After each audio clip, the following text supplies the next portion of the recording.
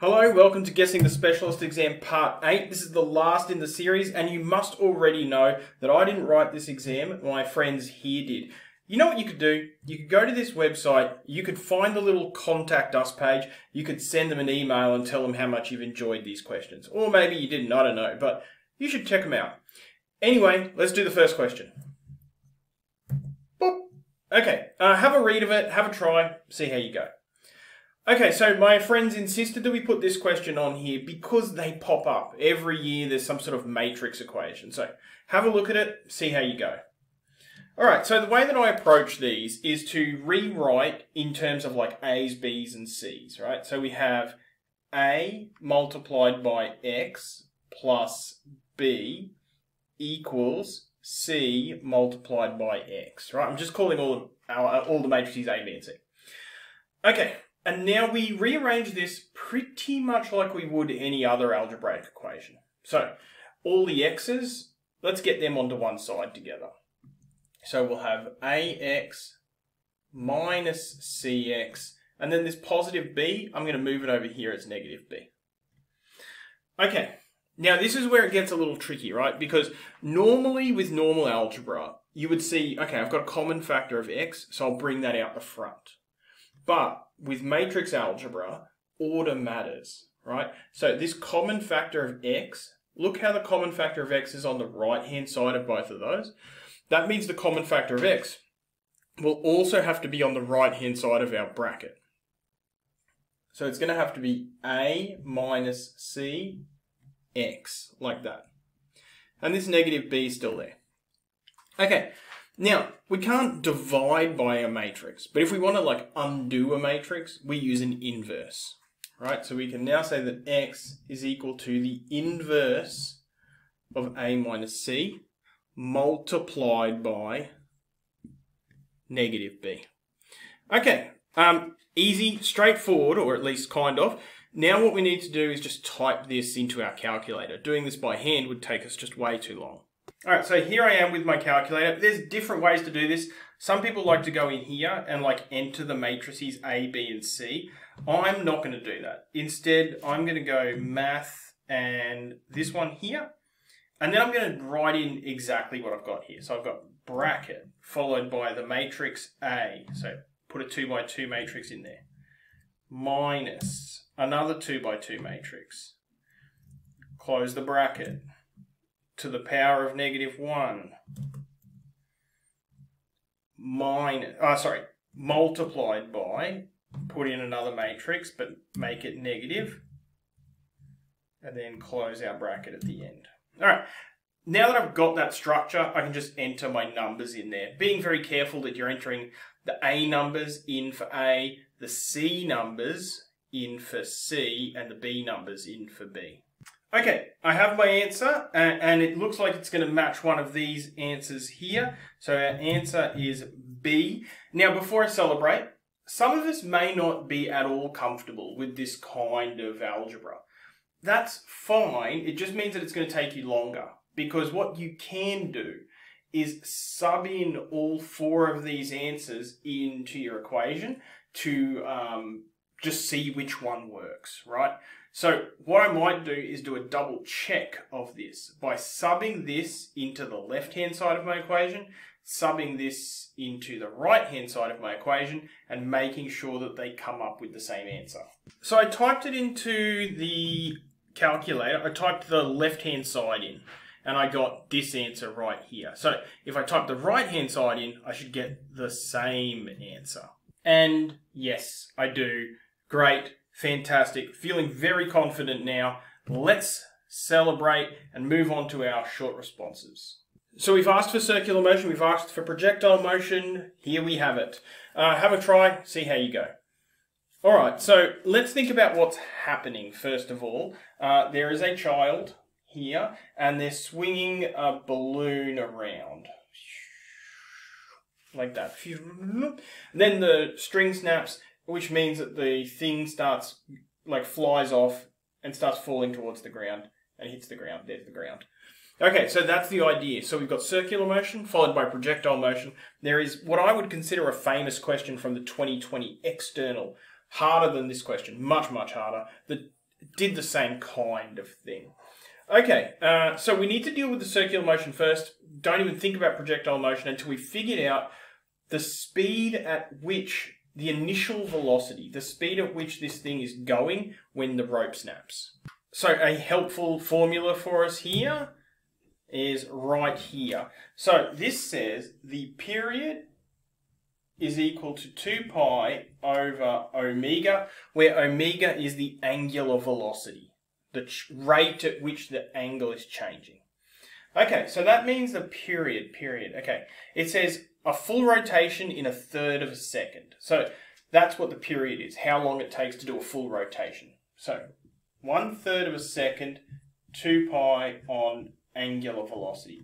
So now we can calculate the angular velocity to be 2 pi divided by 1/3, 6 pi. Okay, what does angular velocity mean? Okay, I don't want to go into this too far because if you're watching this question, hopefully you've got some ideas.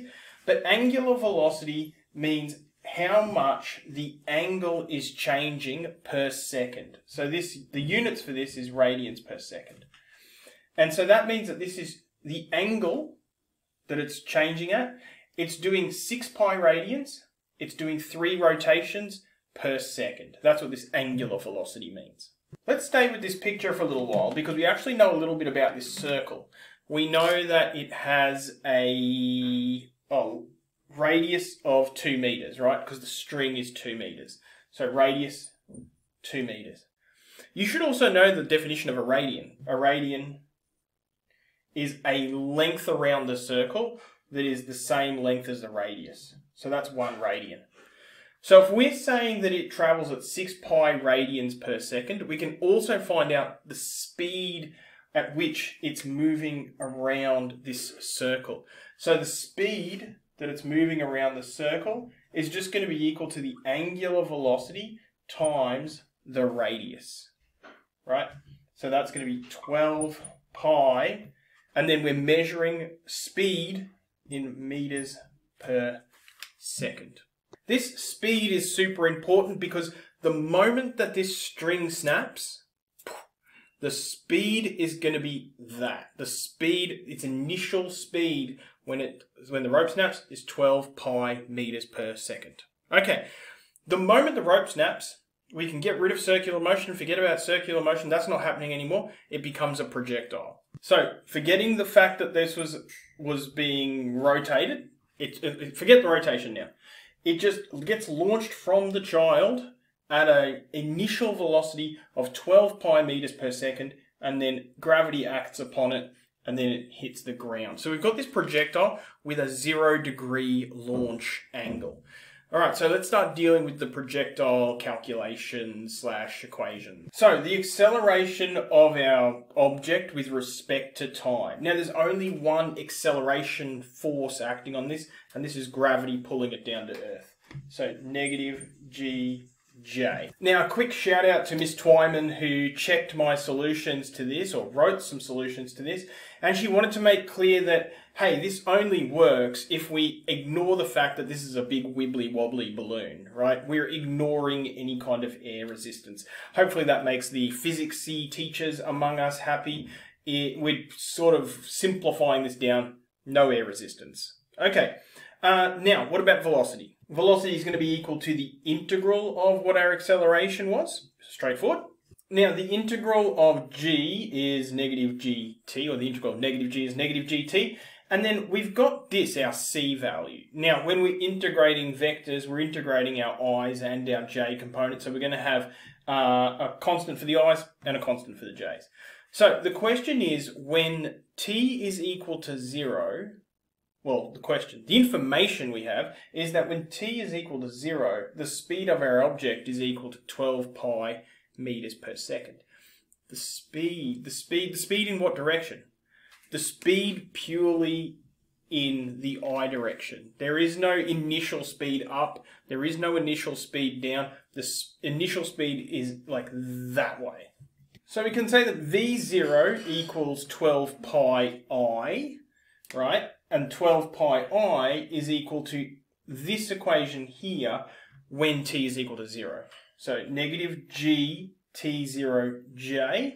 All right, so that's just going to be 0. Actually, let's write it in there just so we're very clear. Plus c1i plus c2j. So taking this and sort of simplifying that now, we get something like 12 pi I equals 0j plus c1i plus c2j. Therefore, right, 12 pi I, c1i, that means that c1 equals 12 pi. And it means that c2, well, there's no j on this side, so c2 must be equal to 0.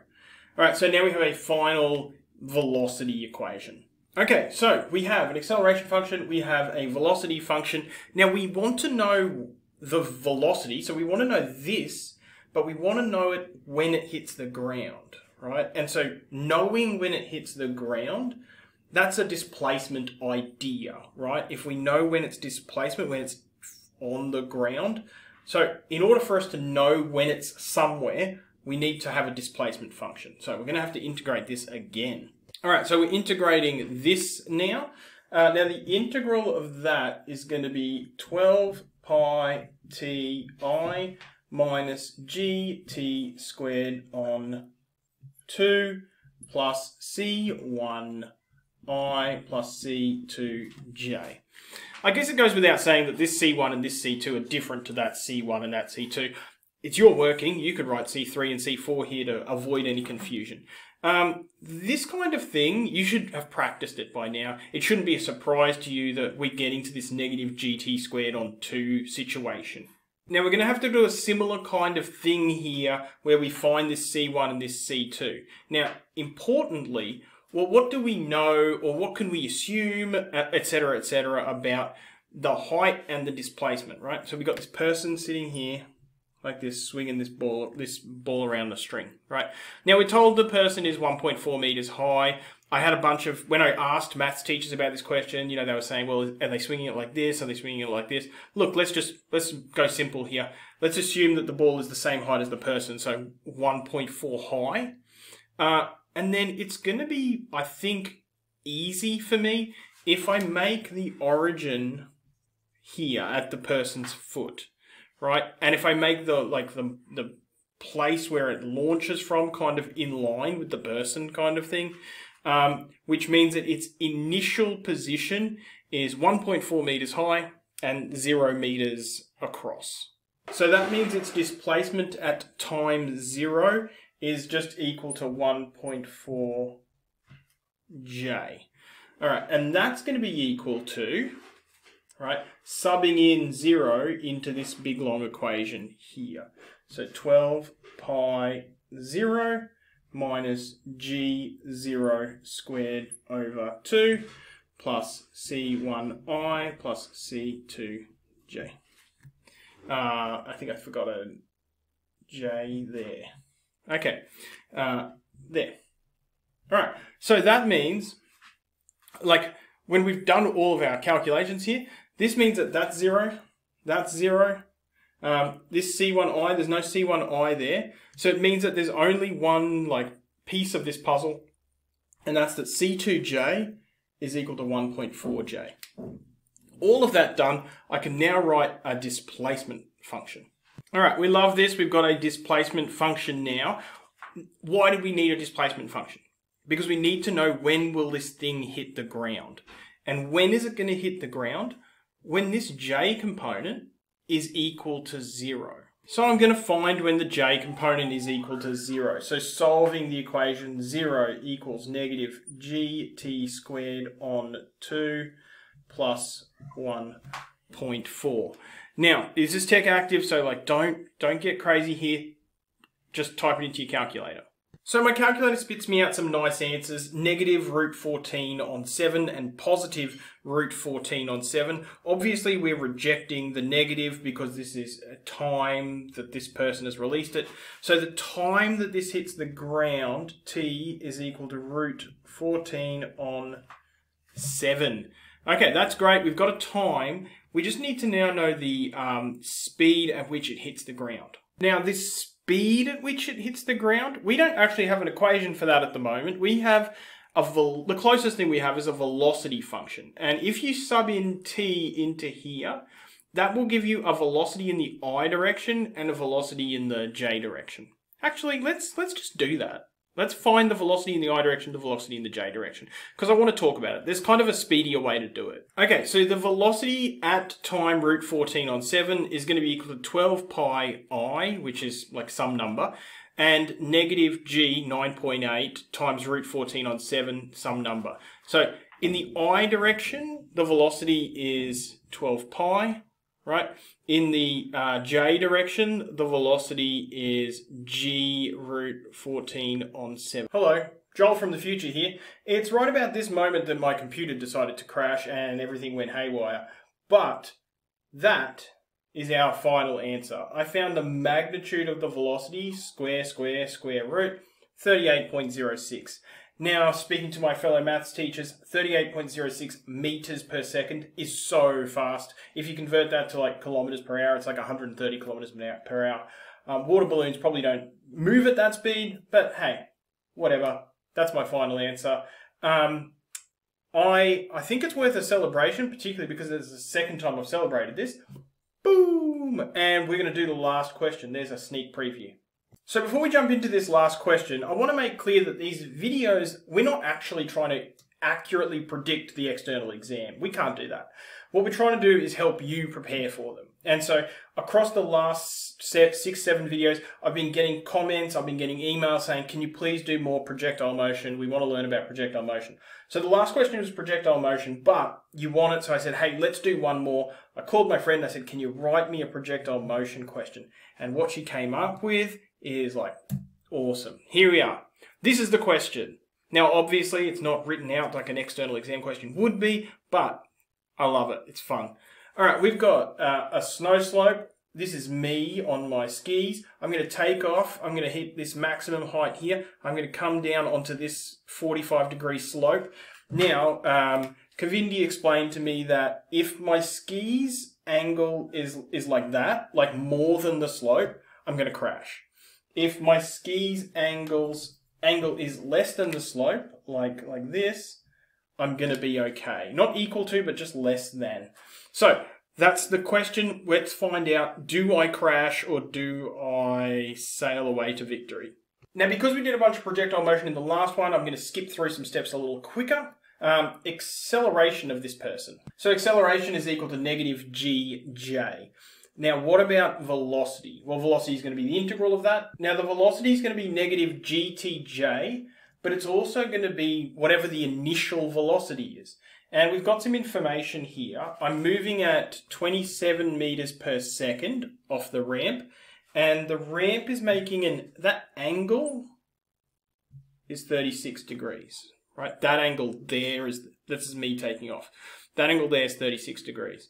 Now, if I do like a little bit of a drawing here, I can find that angle there.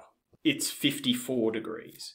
Right, so my initial velocity is going to be equal to 27 cos the angle 54 in the I direction and 27 sine 54 in the j direction. But not just 27 sine 54, also that bit here, negative gt.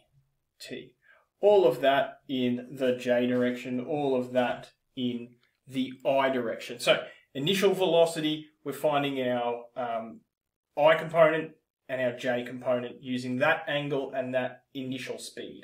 Now, it's probably going to make my life easier if I just use decimal approximations for those. Okay, displacement function is just going to be the integral of that. All right, so obviously I've integrated here, right? And I've sort of skipped over the c bits here with the velocity because I've just found the initial velocity. What about the plus c here? What about the initial displacement? I think I can just make my life easier if I make the origin there. If I make that my takeoff point, which means that if I sub t0, my initial position I know is 0, 0. I actually don't need any. Now, very often with these questions, like, you've just got to start doing things, right? So I've just done this, not really with any goals in mind, just to sort of start thinking about what's going on. There's things that I don't know. I don't know this height, right? So I don't know how to come at that directly, right? But I do see this like maximum height that I reach. Like I reach a maximum height of 50. So let's find out, like, when do I reach that maximum height? Just, it might be useful to know, like, where, etc. Know stuff about that maximum height. So when do we reach maximum height? We reach max height when the velocity of the j component is equal to 0, okay? So think about what this means. This is the velocity in the I direction, so the velocity across, and this is the velocity up or the velocity down. When you're at max height, you've got no velocity up, you've got no velocity down. Your velocity in this direction is equal to 0. So in other words, if we let this equal 0, we'll know the time at which we're at that maximum height. So I reach a maximum height at 2.228928. That's when I'm at that maximum height. Now, let's think about what that actually is, right? So here's my like origin.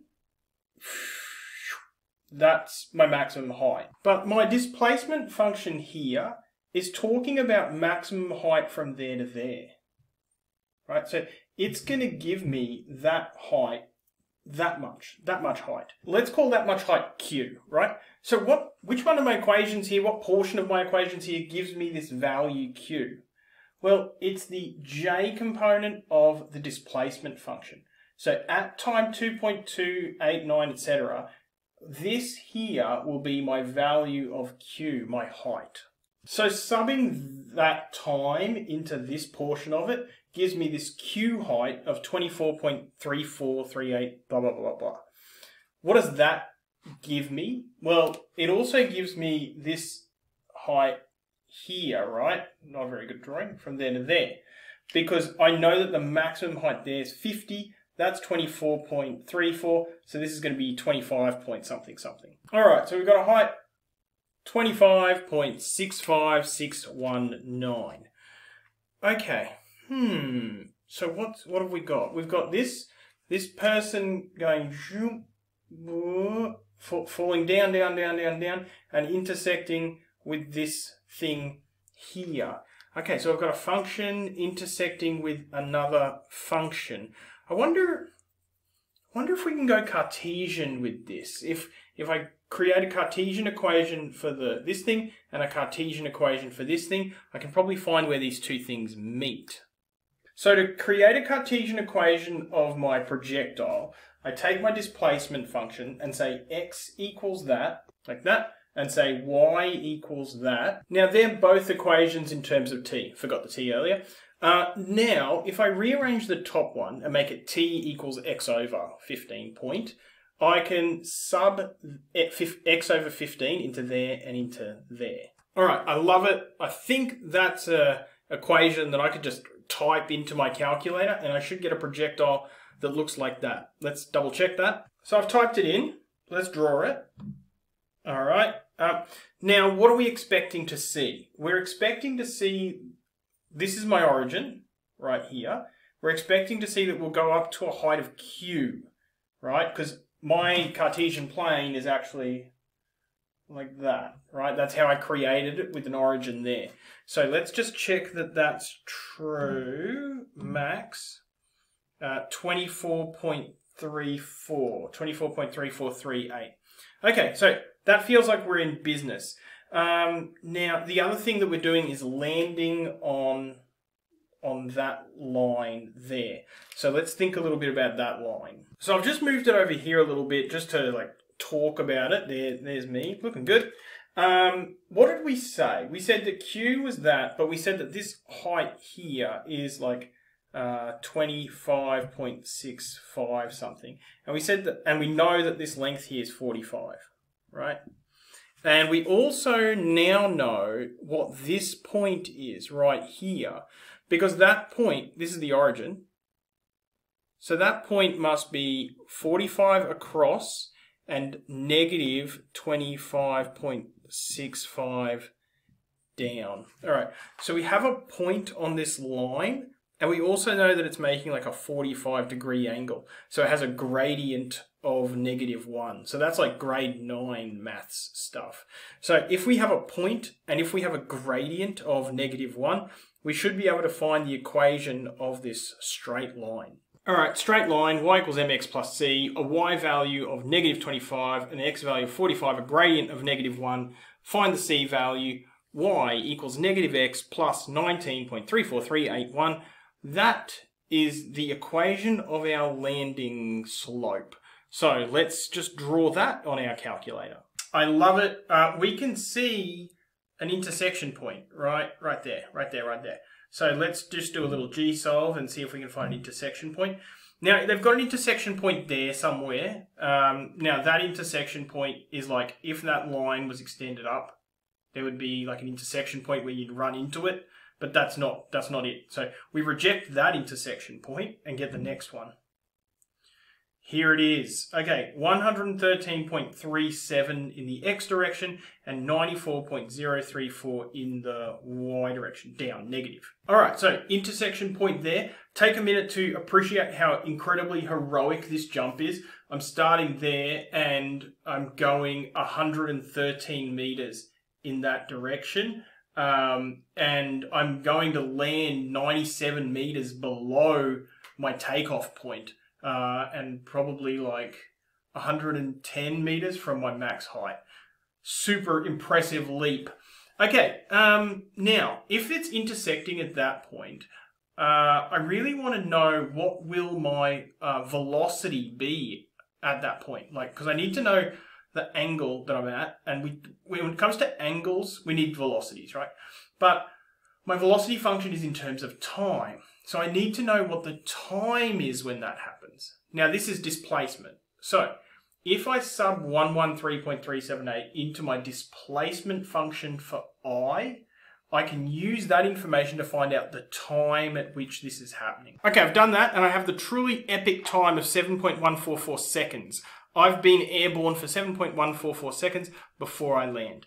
Now, what do I want to know? I want to know my landing angle. Right? And when it comes to launch angles or landing angles, you should be thinking about velocity. If we know the velocity in this direction, which is the I component, and if we know the velocity in the J component, right, we can find the angle here using tan theta equals opposite over adjacent, the J component over the I component. So there it is, tan theta is equal to, this is the J component over the I component.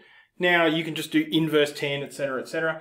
But we get a theta of negative 71.764 degrees.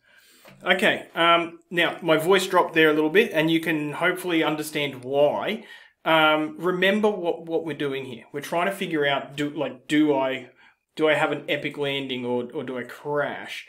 Now, the angle of the landing thing is negative 45 degrees, right?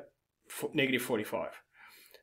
These are my skis. My skis are going to be making an angle of negative 71.765. My skis are going to land like down here somewhere and go bonk straight into the snow.